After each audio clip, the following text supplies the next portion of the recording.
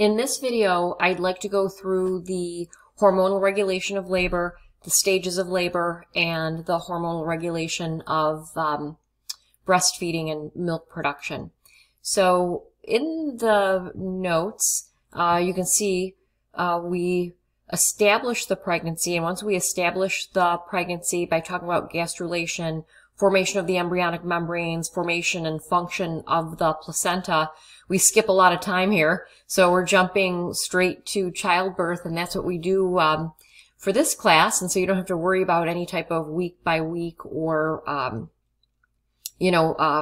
trimester, what's going on as far as development goes. But to say a few words about that, even though it's not officially in the class, basically, during the first trimester, what's going to happen is fertilization occurs, and it takes about 1 week to go down the fallopian tube, and about 1 week for implantation. And so you can see we're calling the conceptus, the product of conception, the conceptus, okay, or you could also say pre-embryo. And we know that after implantation occurs, once the inner cell mass organizes itself into an embryonic disc and then eventually the three-layered embryo, that's the difference here. So once gastrulation occurs and we have the ectoderm, the mesoderm, and the endoderm, that's when we're going to use this term embryo. And from here, embryonic development will proceed, and it's going to lay down the groundwork for all of the organ systems. Okay, all of the organ systems that we talked about in AP1 and the ones that we're going to continue to talk about in AP2. And once all of the organ systems are in place, just like a very rudimentary, like precursor material, that's the point in time when the offspring would be considered a fetus. So embryonic development goes from week 3 to week 8, and then week 9, the offspring is considered a fetus, and the offspring will be considered a fetus right through the rest of gestation. And so what we did in our class, just to switch to another picture, kind of where we left off, I would say, we were about here where we had talked about formation of the embryo. Now I'm telling you that about week 9, we'll call the conceptus a fetus. The umbilical cord will form. As I said, blood vessels will form in the umbilical cord, and those blood vessels branch out and fill the chorionic villi. The chorionic villi are digging into the decidua basalis, and together the chorionic villi and the decidua basalis, that is the placenta, and that's where all exchange is going to take place between the offspring and the mother. We can see the yolk sac still penetrating the amnion. We know how that grew from the hypoblast on the ventral surface and then got impinged into that small area by the amnion. So we can see the amnion in place, and we can see that the offspring is growing. And I guess I would say that would be the third trimester, basically what happens. So in the first trimester, you establish all of the, the 3 primary germ layers, and then establish all of the foundations for all of the organ systems. Second trimester, you'll get more growth of the organ systems. By growth, I mean like development, I guess I should say. Development and differentiation of the actual parts of the organ systems. That's established usually by like week 24. So for the third trimester, what you're looking at is growth. You're looking at growth of all of those organ systems to week 40. And you can see that, because we're going to look at this in a few minutes, that the cervix plays a really important role, and that it's like a muscular area that's going to keep the uterus closed and keep the developing offspring in a safe environment. But now that we're fast forwarding to labor, we're going to disrupt all of this. So labor is hormonally regulated. So I'm going to jump back to the notes. And so as far as the initiation of labor, to kind of give you the cliff notes of this, oxytocin is a hormone that's secreted by the posterior pituitary, and it has to be secreted by the mother. Once the mother starts secreting oxytocin from the posterior pituitary, the mother is in true labor. We can also induce labor by giving synthetic oxytocin, and that's called pitocin. So we can induce labor in that way, or mother's posterior pituitary has to release oxytocin. That's the bottom line for this process. But looking at contributing factors, what's going to lead up to that? Estrogen levels continue to go up throughout gestation. I'm going to pull that graph up in a minute, but we looked at this graph a little bit earlier in the first video for week 3, if you wanted to look back at it, but this is the one, let's see, that I'm referring to. So we were looking at how HCG is going to really increase initially, and that's going to save the life of the corpus luteum, which is producing the progesterone. But once the placenta forms around week 12, the placenta secretes estrogen and progesterone, and estrogen levels, you can see, really continue to rise throughout gestation. And what estrogen will do is it's going to stimulate oxytocin receptors to form in the myometrium. So in other words, the myometrium, as gestation continues, is going to become more and more sensitive to this hormone oxytocin. Now, progesterone keeps the endometrium very quiet and happy. You know, that's what it does in a non-pregnant state too, right? So when progesterone levels are high, the endometrium is vascular, glandular, but remember, it also kills off LH, and as soon as progesterone levels go down, that's when the endometrium goes down too. So here, because the placenta is secreting progesterone, it keeps, the endometrium very happy. But late in gestation, progesterone levels more or less, they can even decline. I know it doesn't show that here, but they can decline, or they'll more or less like become steady. And this relative decrease in progesterone levels that's felt at the end of pregnancy will make the endometrium more unhappy, so to speak. And so hormonally what's happening is oxytocin receptors are forming in the myometrium, progesterone levels are kind of tapering off, and that's making the endometrium more irritable, let's say. And then additionally, so I have that they're going to decline or at least taper off, that it contributes to irritability. But the fetus can secrete hormones. The fetus can secrete oxytocin. And when the fetus secretes oxytocin, that's going to make the uterus contract too. But that's not true labor. We would consider that false labor. I didn't write this down, but cortisol levels in the fetus will increase late in gestation. And that's going to cause, irritate the mother's uterus, which could cause a contraction.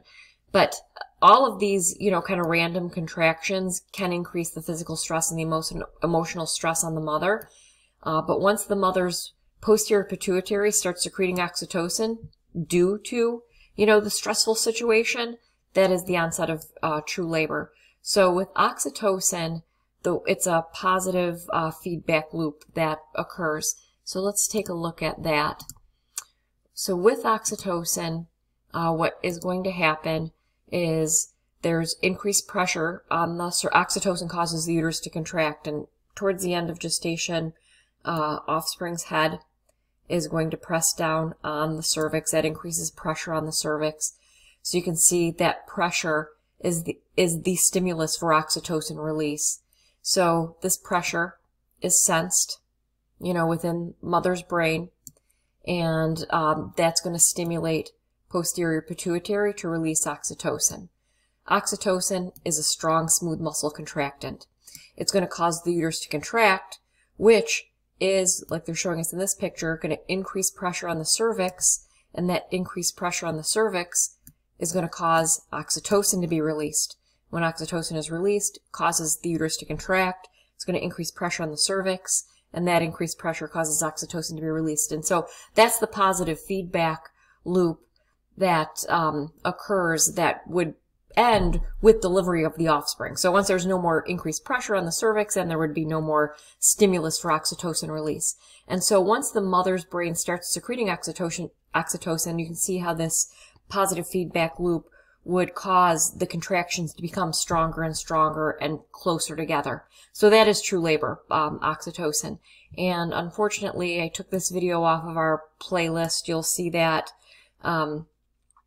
that video is not out there anymore, so sorry about that. And I did spend quite a bit of time looking at for a video that would be, something that would suit us, but everything that I found I thought was unsuitable for us because it was talking about positive and negative feedback, or, just didn't cover exactly this. So this is what we need to know for oxytocin. And just to go back to our notes, the stimulus for release is mechanical stimulation. Okay, that's the pressure on the cervix. Also, pressure on the nipple will cause oxytocin release. And oxytocin is released when nursing an infant. So target tissue is smooth muscle in the breast, and we're talking about the uterus right now. It's a strong smooth muscle contractant, and it's a positive feedback mechanism. So that is what will bring about labor. And there are 3 stages of labor. The first stage is dilation, and that is the longest stage of labor, particularly for a person that has never given birth before. And it begins with oxytocin release from the mother, and it will last until the cervix is dilated 10 centimeters. And so the 2 key processes that occur during dilation is dilation of the cervical opening becomes wider, and effacement, which means that the cervical canal goes away. I'll show you what I'm talking about, that the external and internal os merge. So this is very typically when the amnion will rupture and the amniotic fluid is lost, but it can actually happen prior to labor. Actually, if the amnion ruptures, that will initiate labor. The person will definitely go into labor unless they're put in a medical situation and given drugs to prevent that from happening. Maybe they're not in a stage of gestation where we want the labor to occur. Okay, so if the amnion ruptures prior to this point, that will induce labor, or it's possible that the amnion won't rupture at all. So it is possible for a person to be born with the amnion intact. And so this one is a little bit, more questionable, but most times it happens during dilation. So I'm going to jump over to some pictures to show you what I'm talking about with dilation and effacement. So with dilation, let's take a look at this picture that we were just looking at. We know that the internal os is this internal opening, external os is the external opening to the cervical canal, and for childbirth to take place, known as parturition, it's not going to be, efficient, effective to try to move the offspring through the cervical canal. So basically the cervical canal shrinks up, and that's what's known as effacement. So let me show you some other pictures. So here they're looking at that thick cervical canal. So effacement has not occurred. But you can see how the cervical canal the cervix starts to thin up. And so here they're saying that there's 50% effacement, and here they're saying 100% effacement. It just means basically that that cervical canal went away. Okay, so the cervix will thin, and that's what effacement is. Dilation is an actual opening, the cervical opening getting wider. And so just to skip to another picture, this picture just shows effacement. So you can see the cervix, and then you can see as the cervix goes away, and here they're not mixing effacement and dilation. So in other words, I can see that the cervical opening is still the same size, even over here at 100% effaced. And so effacement is tracked using percentages. Now, the cervical opening getting bigger, that's what's known as dilation. And so in this picture, they're showing us both processes. So effacement and the normal opening of the cervical canal. And of course, that opening is going to get bigger and bigger. It's going to go from, they say, like the Cheerio to the bagel type of size opening. And once the opening, the cervical opening is dilated 10 centimeters by definition, dilation, and the person is 100% effaced. Once you reach those 2 landmarks, then officially dilation is complete. So just to take another look at some pictures, these are the diagrams from our book of dilation. So here you can see effacement is complete, right? Because we don't see that long, narrow cervix. And some dilation, early dilation. Here we can see full dilation. So at 10 centimeters, the offspring's head should be able to pass out of the uterus. And so that brings us to the second stage of labor, which is expulsion, which would be from full dilation to delivery of the offspring. And during expulsion, two things that will occur: engagement, offspring's head enters into the pelvic girdle. I'll show you some pictures of that, and crowning. So to jump over to some pictures, engagement would be, as we said, when the offspring's head enters into the mother's pelvic girdle. So here we can see the offspring is not engaged. Okay, the offspring's head is just starting to enter into the pelvic inlet, compared to here where the offspring's head is inside of the mother's pelvic girdle. That's what engagement is. And so engagement is assessed by where the offspring's head is compared to the mother's ischial spine.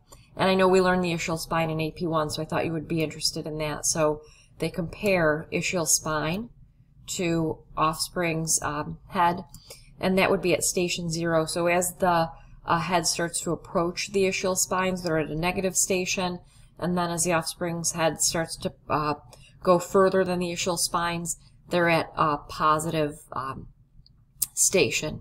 And so offspring's head will enter into the vagina, and when the offspring's head starts to extend, the vulva, so start to be exposed from the vaginal opening, that's what's known as crowning. And so I'll show you a photograph of crowning. Okay, so here we can see the offspring's head is just starting to distend from the vaginal opening. And here we can see delivery of the offspring's head. So this is a vertex presentation, which is a head first presentation. And there are many different types of vertex presentations. Here we can see the face is facing the sacrum, and that is advantageous because of the flat nature of the sacrum. That's easier on the offspring. And typically whoever is attending the delivery is going to suction, the respiratory tract of the offspring right at this point to help the offspring start breathing. So I have some historic diagrams pulled up here for you to show you breech presentations. So breech presentation would be anything other than head first. And so in this picture, you can see this is the presentation, the vertex presentation that I was just, we were just looking at. So head first, head facing posterior. So the offspring will rotate during delivery. But here's a breech presentation. And so you can see the buttocks first presentation. That would be a very common breech presentation or delivery of a limb. During the expulsion phase, that's when the presenting portion of the offspring, hopefully the head, would start to extend from the vagina. So again, there's a limb first. And breech presentations make delivery very much more risky. Here you can see umbilical cord issue with breech presentation, or with delivery of the body. The head is the biggest part of the offspring that has to be delivered. And so there's the question mark of, will there be problems with that compared to the head first delivery, where you can know that the offspring will be delivered, and you can also help the offspring with suction of the respiratory tract. So that's expulsion. Once the offspring is delivered, the third stage of labor is delivery of the placenta. And because the placenta is not muscular, the uterus will continue to contract. The placenta will automatically, just separate from the uterine wall. And so what comes out is called afterbirth, which would be the placenta plus all the embryonic membranes. And so this is examined just as the offspring is examined after delivery to make sure everything is normal and looks like it doesn't need any more intervention. To finish up, I moved mammary glands. This is actually in my female reproductive PowerPoint, and it's in the a female reproductive system portion of the book, but I just thought it made more sense to run through the structure of the breast here, and we'll look at the hormonal regulation of lactation. So to take a look at some pictures here, let's take a look at the structure of the breast. So the breast is made up of secretory compartments called lobes. And the lobe of a breast would be the part of the breast that is being conveyed out through, this is what's called a lactiferous duct. Okay, so a lactiferous duct is going to convey the milk that's made out of, made from one lobe of the breast. So see if this makes sense. So this is what we would call a lobe because all of that milk would exit through that lactiferous duct. There are probably going to be about like 12, 20, 24 lactiferous ducts, as you can see, that exit out of the nipple. Some lactiferous ducts exit out of the areola, or the areola, however you want to pronounce that, which is the pigmented skin that surrounds the nipple. So some lactiferous ducts will exit there, but most are going to be concentrated within the nipple. And so a lobe of the breast reminds me, if this makes any sense, this analogy of a bunch of grapes, where the lactiferous duct is the part conveying the milk out of the nipple. But just like a bunch of grapes, do you see how the stem is going to branch? Same thing. So in the breast, that lactiferous duct, it actually branches into, different segments of, the grapes would be like milk-producing tissue. And so just like in the lungs, what you have is you have a single layer of epithelial tissue that's producing a product, and then that product leaves, it's an exocrine gland. So it's going to leave through a duct onto a surface. So all of these are called alveolar glands, are producing the milk inside, and then that milk would leave through the ducts onto the surface. So the lobe is made up of lobules, and the lobules are made up of these lactiferous glands that are actually producing the milk. So to go back over to the picture, you can see here's a lobe, and you can see the ducts of those lobes merged together. There's a little dilated region right below the nipple. This is called the lactiferous sinus. And then the lactiferous sinus leads into the lactiferous duct. In between the alveolar glands that are producing the milk are just connective tissue ligaments. Okay, so these are called Cooper's ligaments, these ligaments that are in between, or also known as suspensory ligaments. So either way, suspensory ligaments or Cooper's ligaments are just ligaments that are anchoring the lobes of the breast in place. And of course, this glandular tissue has been built up during gestation by, remember, the human placental lactogen helped to build up that glandular tissue, and now at the end of gestation, the hormone prolactin is going to be released and is going to cause milk production. So I'm just going to jump to a different picture that has to do with lab, not our class. But in lab, you look at inactive mammary tissue, inactive mammary gland, and active. And so here you can see all of the Cooper's ligaments or suspensory ligaments, which is all this gray squiggly stuff.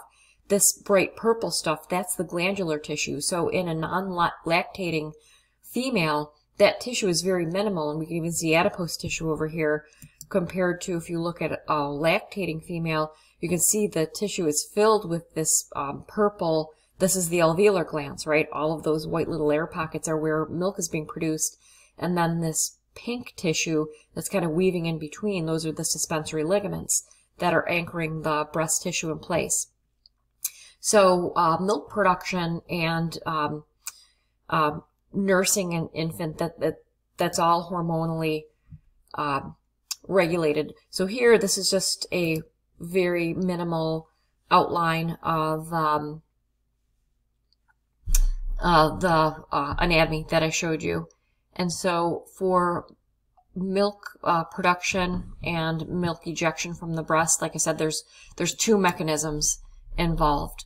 So milk production has to do with this hormone prolactin compared to milk ejection from the breast. Milk ejection from the breast, some people think that it's like the offspring that can, actually like vacuum suck, the milk right out of the breast. Actually, it's ejected from the breast due to this hormone oxytocin.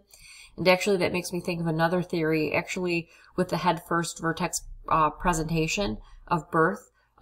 In more ancient times, people thought that the infant would use their feet to actually eject themselves from the uterus. And of course, that's not the case either. So I gave you a picture, and I thought, let's look through this picture, and then we'll look through the notes.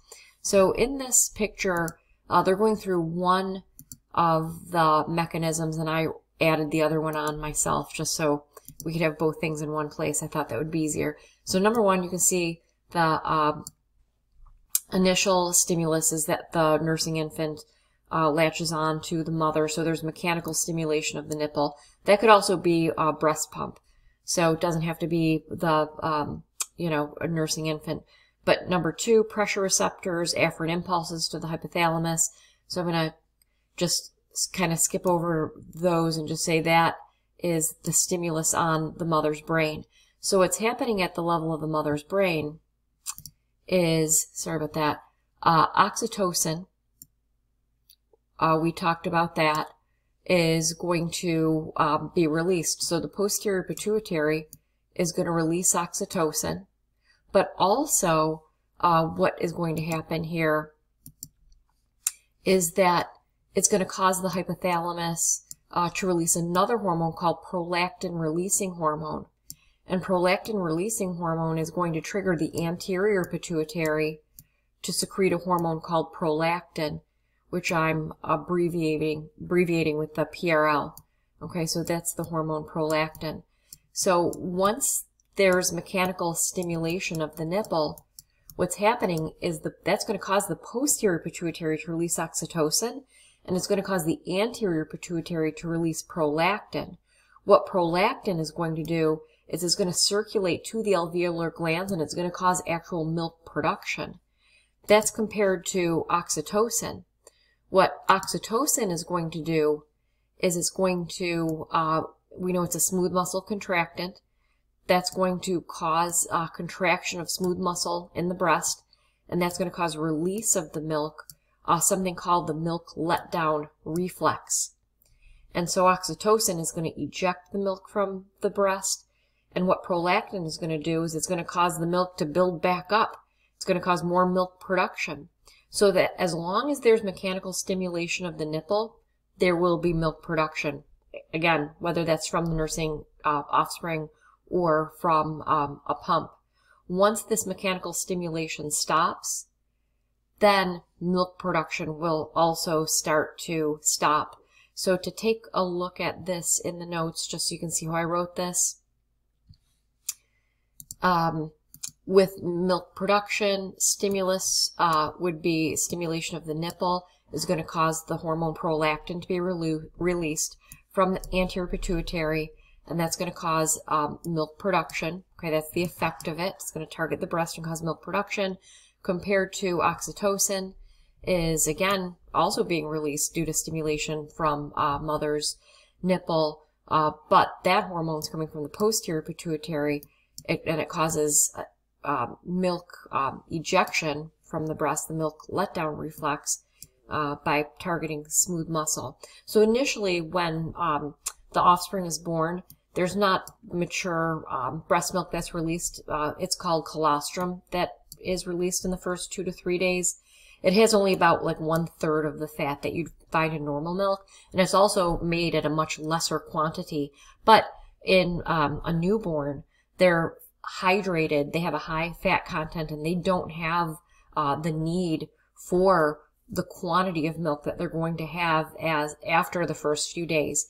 But the colostrum is much richer in protein, including antibodies, and because the a newborn human, their gut is so leaky compared to our mature gut, newborns can actually absorb full proteins. We can't do that. We break down a protein into amino acids and then we absorb the amino acids. But in a newborn, they can absorb whole proteins, and antibodies are proteins. And so this is a way, prior to the person's immune system being fully formed, that the mother can provide antibodies for the developing offspring. And so after the first few days, then the mother will produce regular breast milk.